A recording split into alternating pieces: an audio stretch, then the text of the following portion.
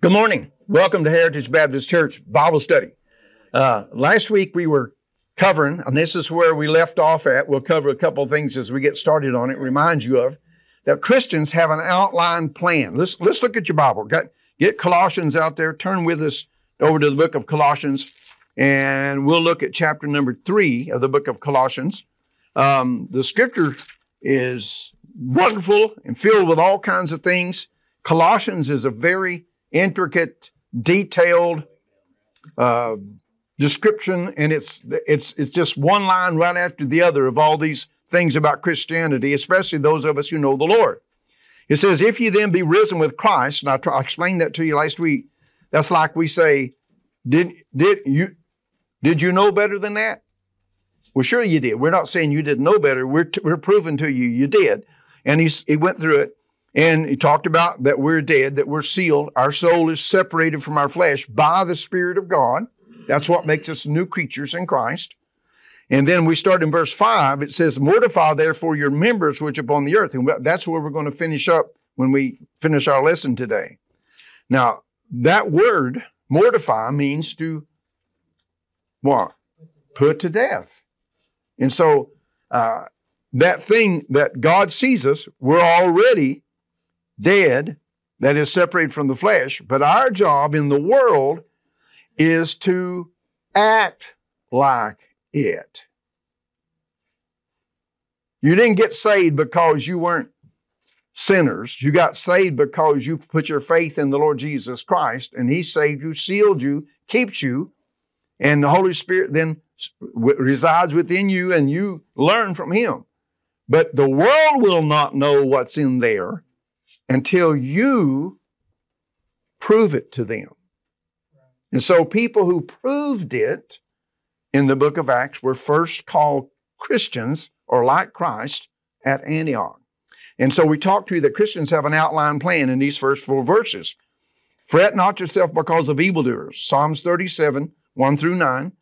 Trust in the Lord, do good. Delight thyself in the Lord. Commit thy way unto the Lord. Rest in the Lord and wait patiently for Him. And everything, how many of you guys, everything works out just like you planned it? And everything was good, right? So my plan for Christianity when I first got saved was pretty simple. I was going to just tell the world about Jesus, and everybody was going to get saved, just one right after the other like dominoes.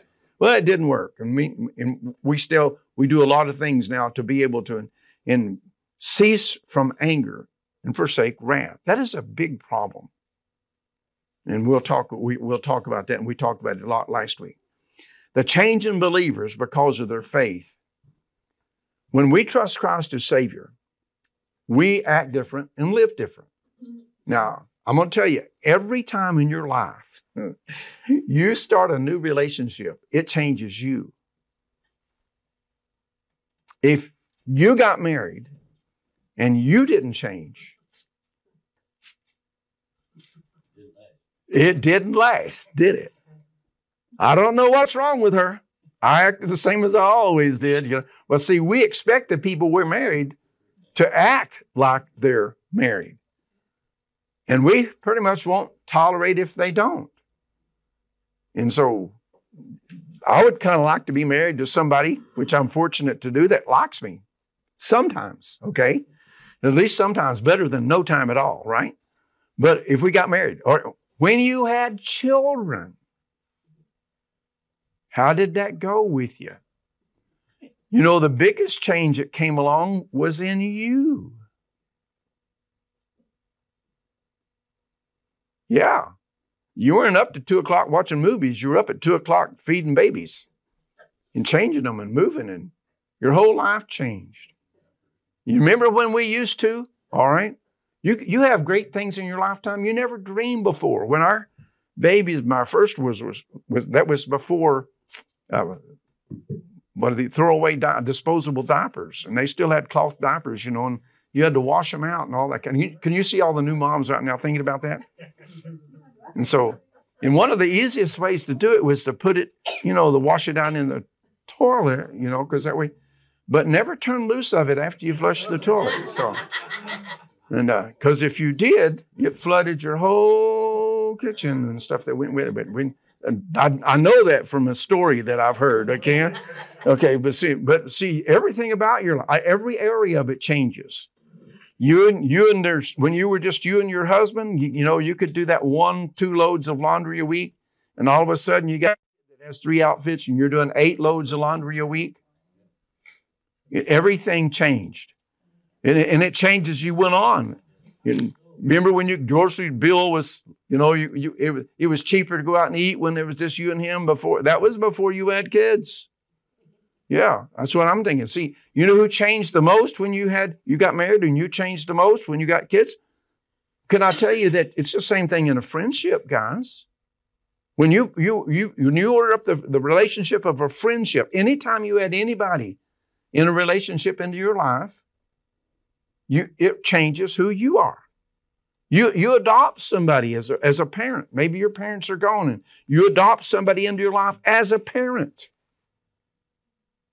That changes your life.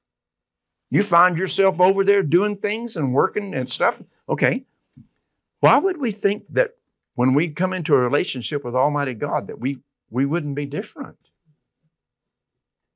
See, that is everything in our whole physical world tells us better than that.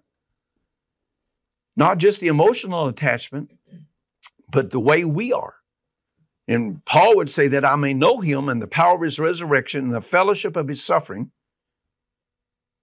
being made conformable unto his death. Is there a mom in here that sometime when you were raising a kid and the kid got hurt or the kid got emotionally broken and they were dealing with all that relationship and tears that you didn't cry with them? Was there?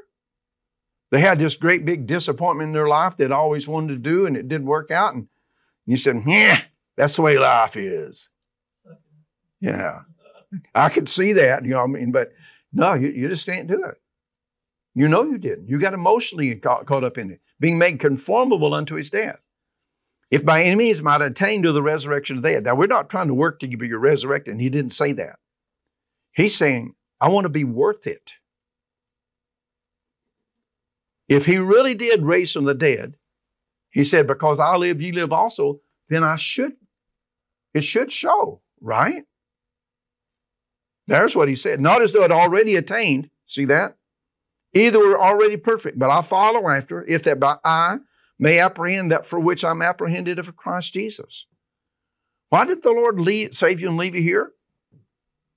So you could live a Christian, Christ-like life in the world, in whom you shine like lights in the world. And that light's the Lord Jesus shining in us or out of us. And I promise you that'll be the hardest job you ever had in your whole life. And so Christians have a purpose life. And then let's look at this. Number 1, in verse 1, he said that we're to seek those things which are above. All of a sudden, all the stuff in the whole world didn't change. You know that, right? Old age changes you more in your physical appetite than Christ does. Because if you got saved, I grew up in a country south place. I still like collard greens, fried okra, and pinto beans. Okay? Didn't change that part. But those parts of my life that I was seeking after other stuff, most of my life, I decided I was tired of being a poor farmer's guy's kid, and I wanted to have more money. And I worked all my life, and I worked through high school and all the other things, and got my education early so that I could be an engineer. And I got saved and never used it, ever, because all of my desire about what I wanted in my life changed. Nothing wrong with being an engineer. You understand that? But I'm the one that begged God, say, look, can I just serve you? Can I tell people what I heard? And I finally put enough pressure on him. I promise you, I preached everywhere I could preach. My pastor didn't care that if I went off to school or not, so I found me a church that would take me as their 17th associate, and I could mail in. I wouldn't have worked in a small church. You understand that? They just figured me out in the second day. But in that big church, it was hard. It was easy to hide with all that stuff. And you had all these other preachers around you that were associate pastors. And I learned stuff from them, just like soaking it up, guys. You understand? They would teach this and when they teach that one, and several of them kind of took me under the hand a little bit. And so you learned a lot of stuff. But I said, I want to preach somewhere. You know, you want me to preach in junior church? I'll do that. You know, I can't preach in junior church. Can I preach at the nursing home? Can I preach at wherever I could go? I preached in Presbyterian churches, military bases, Knights of Columbus halls, on the street. And finally the Lord said, well, I guess I might as well give him a church because he's going to preach anyhow. So I got to come to Texas and they couldn't find a pastor and I was the only one who would take it. So I got a church. All right. God allowed me to preach. That's what I wanted to do. He never forced me to do that. And he never has. It's always easy to quit. It's easy to quit being married. Christians are they're more prone to do that than if you read statistics. And I understand you say, well, lost people don't get married. You don't know saved people lately, do you? I can probably name 5 or 6 couples right now. They're living together, both claim to be saved, not married. You know why? Because it's easier to leave. You don't have to do divorce stuff. But Christian divorce rates are higher than non-Christian divorce rates because it's easy to quit. How many parents you know just decided to quit? It's too much trouble. I'm just going to quit. I thought when they got to be 18, this would be over. And they were going to be sending money home every week and I would be able to retire and move out. You know, my dad he would always say, you know what? This is our plan for when you guys all get older. Don't have enough money to retire, but everybody that'll send me $100 a month, I won't come stay with you.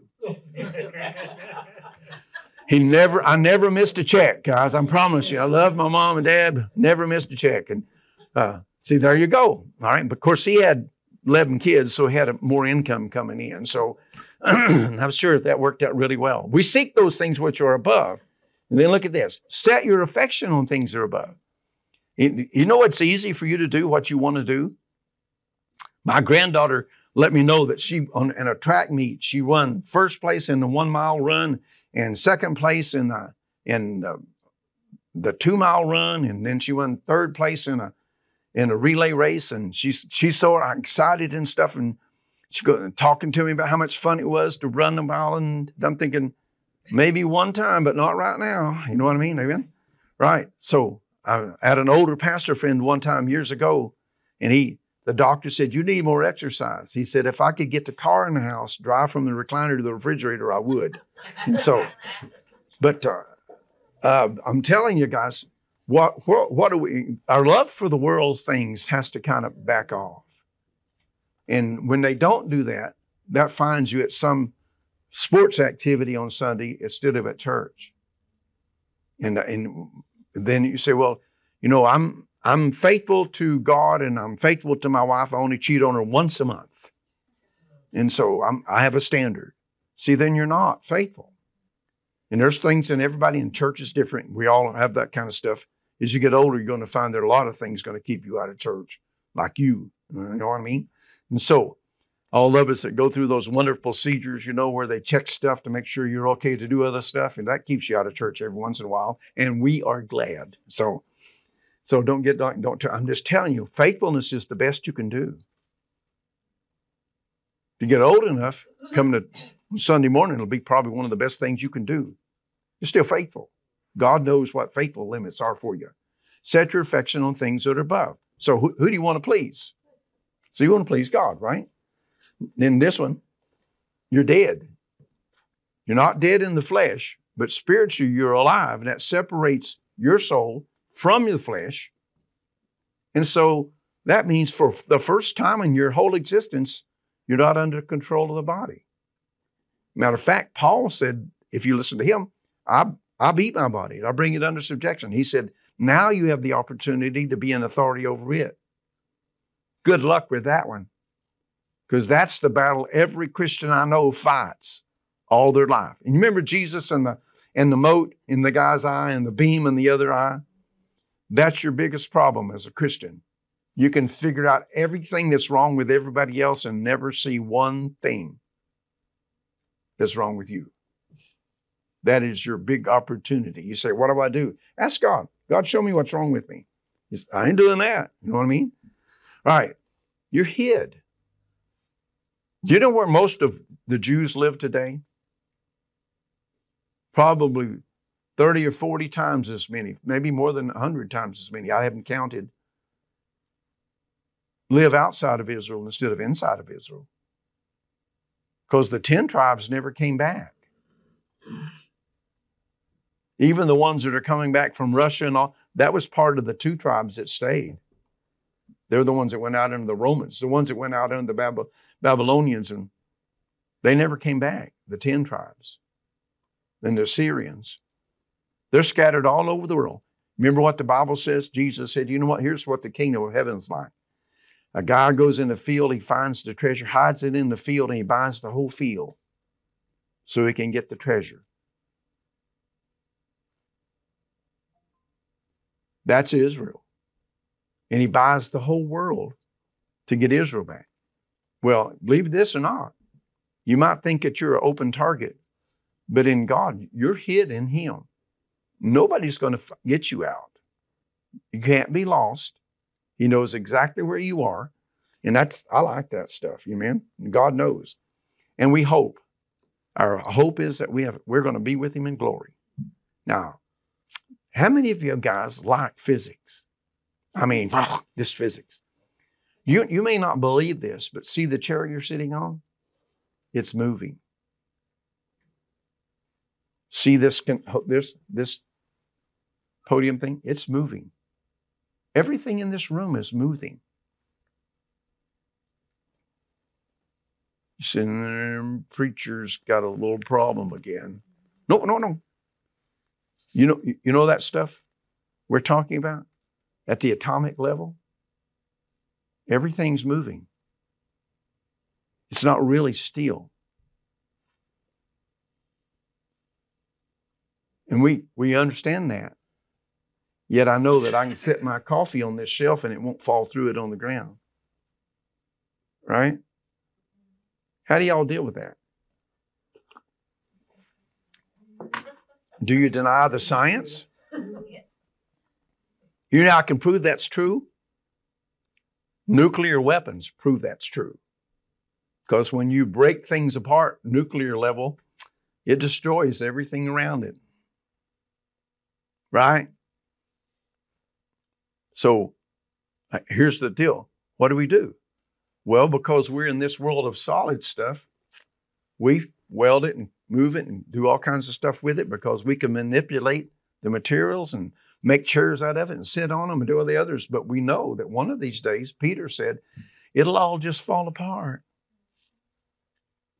And it will melt with fervent heat, all the whole creation, because God will just let it fall apart. What keeps it together? Colossians 1. All things are made by Him and for Him, and they're held together by His might. Amen.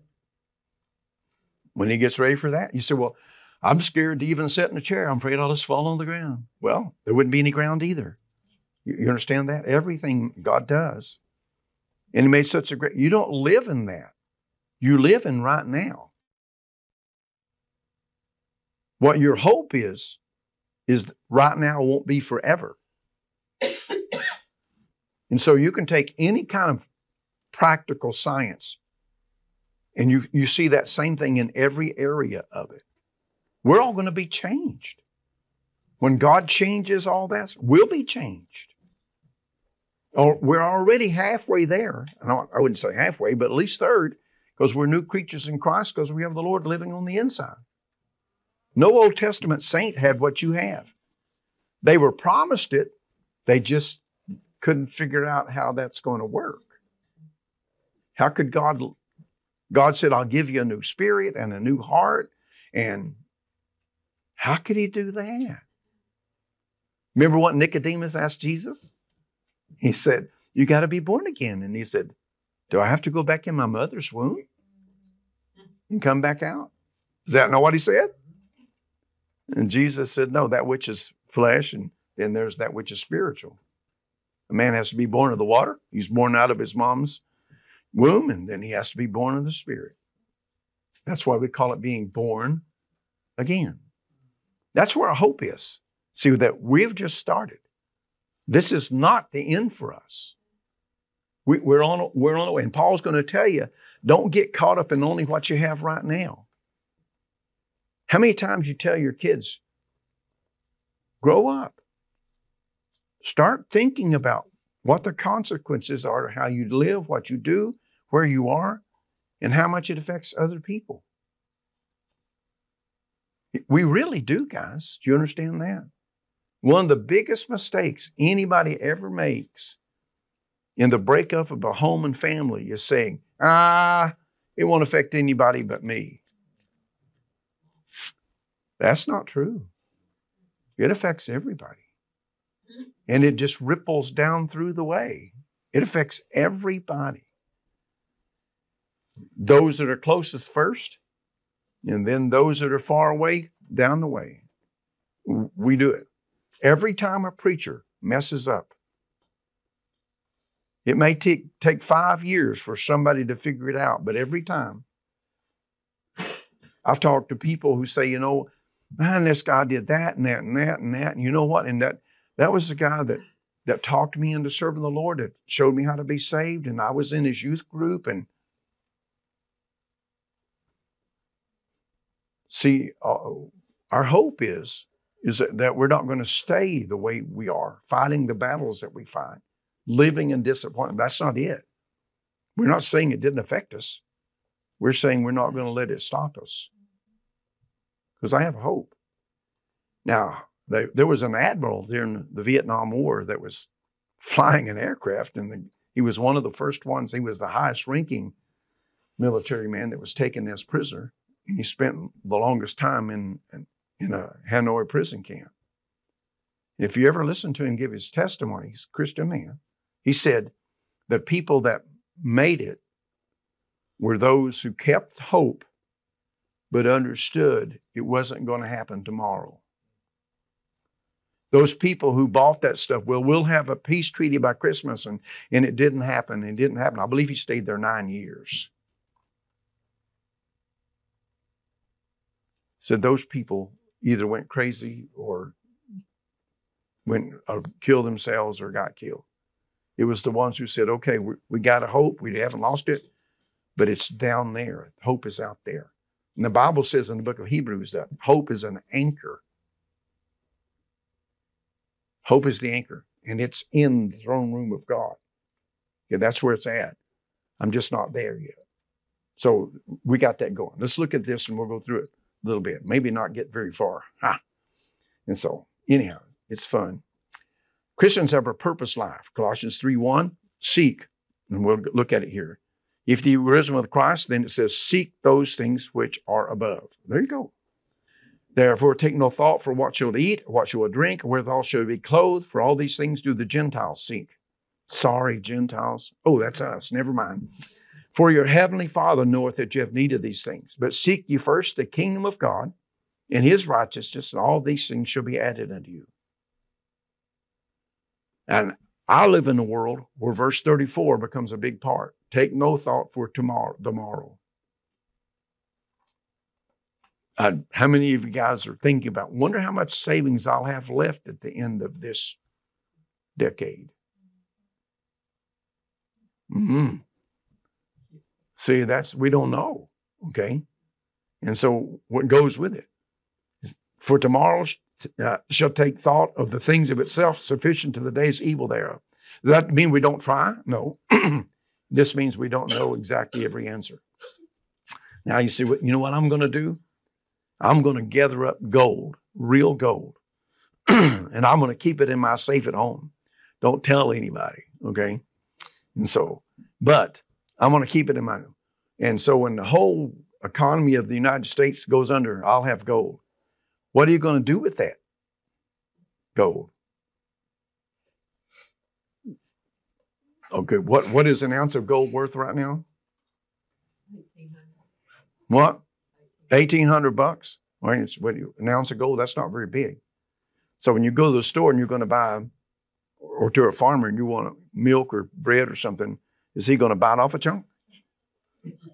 If he does, take your gold. How's he going to give you change? You understand?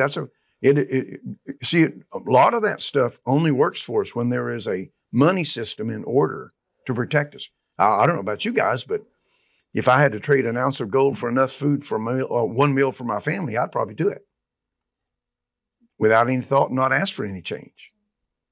So it's better than nothing, but it's not the perfect answer for everything. There has to be some kind of a sub-based economy system to make it work. This is worth how much? And she said $1,800. The gold never changes value.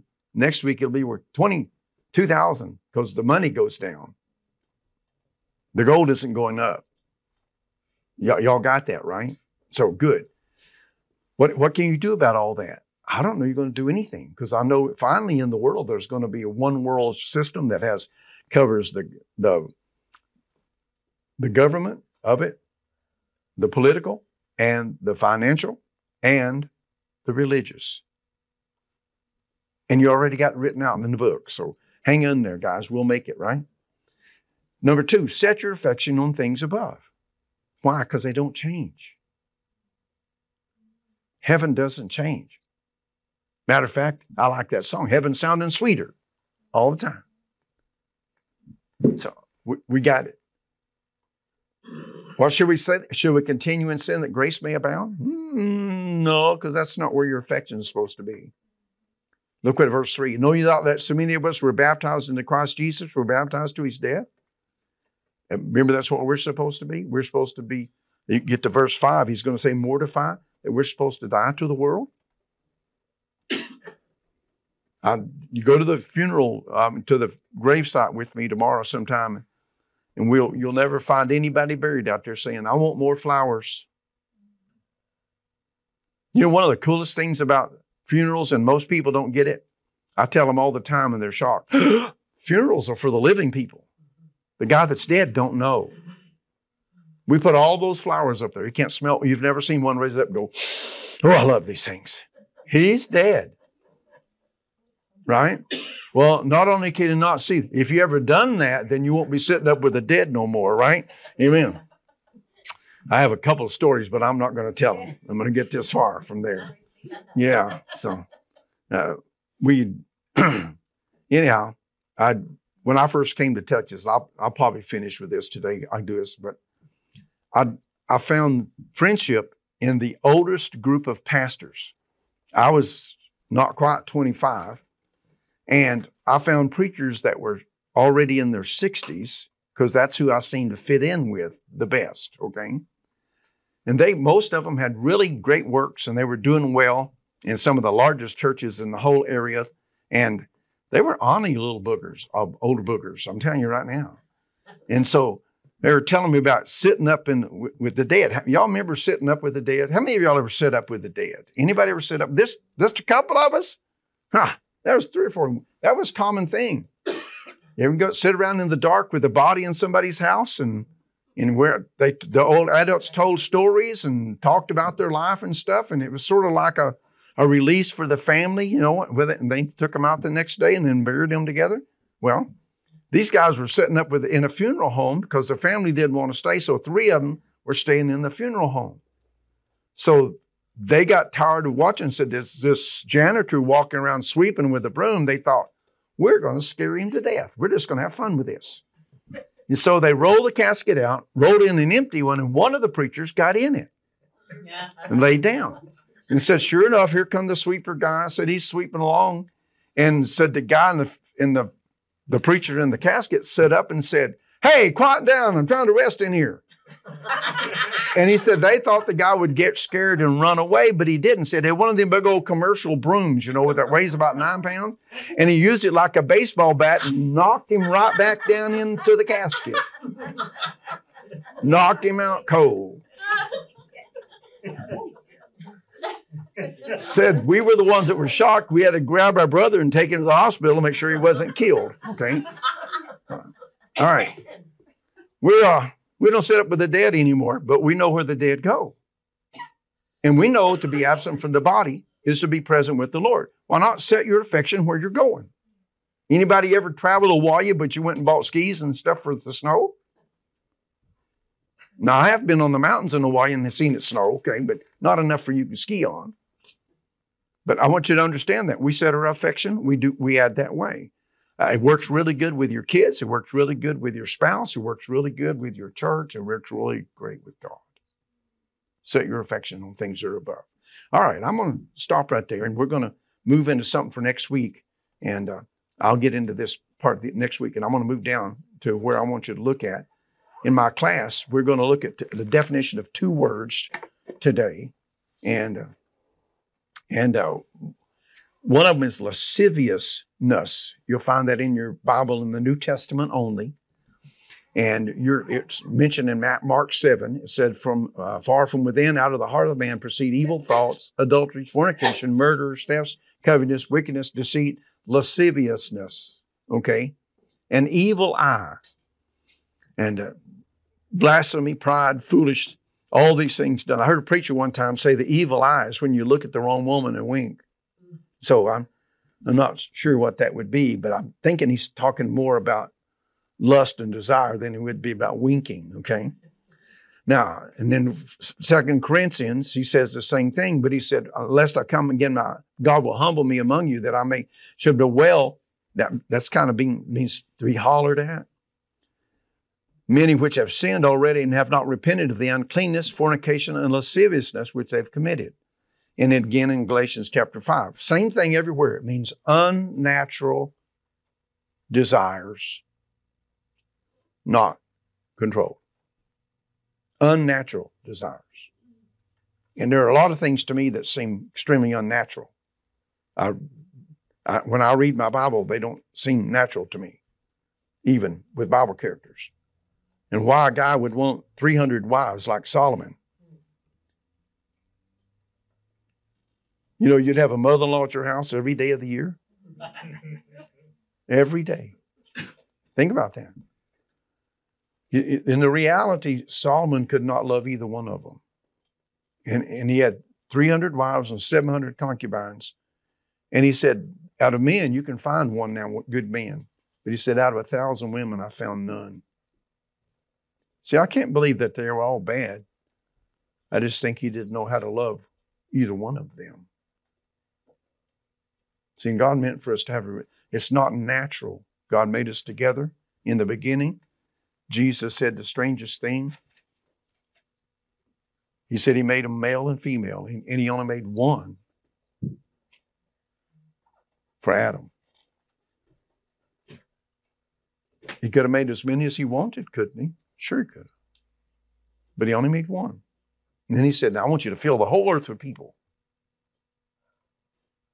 Why didn't he make 15 or 20? So he didn't. God allowed a lot of things under the old covenant because it was way broader than you think. In the old covenant, we talked with our kids, you know, you could have more than one wife. In the New Testament, he said a man's supposed to love the wife like he does the church, so that kind of limits it to one. There's only two places that he said if you are married, divorced, or remarried, you can't be. You can't be a pastor or a deacon. You can be a Sunday school teacher, a missionary, you can be an evangelist, you can be the church cleaner, you can mow the yard, you can serve God, you can teach a Sunday school class, you can do all that kind of stuff, okay? And there's a reason for it, I'll tell you later. But because of that, our society that came out of a Christian society has that standard that as long as it was Christian-based, you're only supposed to have one wife at a time, right? Now, before you get all peeved out there, write me letters. Nowhere in the Bible does it say that divorce is a sin. It's what causes divorce that's sin. Okay? Think about what I just said. God gave rules for divorce. He never gave rules for sin. Thou shalt not steal, but if you do, here's how you have to do it. So he didn't do that. That's part of life, guys. Get used to it. But lasciviousness is not a natural. It's an unnatural desire. And you could talk about all kinds of things that are going on in the world around us today that are not natural. And so there's a couple more spaces. Then there's this word concupiscence. It is uncontrolled natural desires. It means letting the natural things getting out of order, out of control. And Paul said, I beat my body. I bring it under subjection. I used the verse already in the teaching today. Well, you've got to do that. It really is hard. How many of you guys like to eat as much as me? I like eating. And my body's trained to eat 3 times a day, where I need it or not. I remember one of my doctors one time said, only eat when you're hungry. I said, that's a stupid rule. Who made that up? You know, have you ever been to a birthday party? Come on, you know. So we have to learn to control those things, you know, our emotions and everything else. So with that said, we're going to cover a little bit of that next week, and I want you to use it, and you can see the verses in it.